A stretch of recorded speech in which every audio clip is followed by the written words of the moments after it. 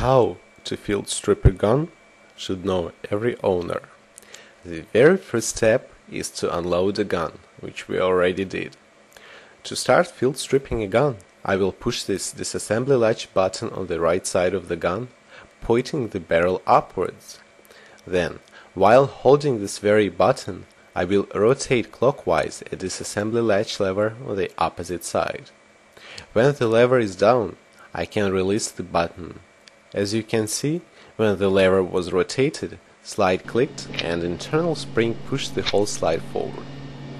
Now carefully and slowly slide the upper assembly toward the front of the gun while holding with fingers the exposing spring in place. Once the slide is separated from the frame, the spring is very carefully removed. With the thumb, nudge the recoil spring guide upwards. The spring will snap violently, thus. Maintain your grip and let it slowly expand.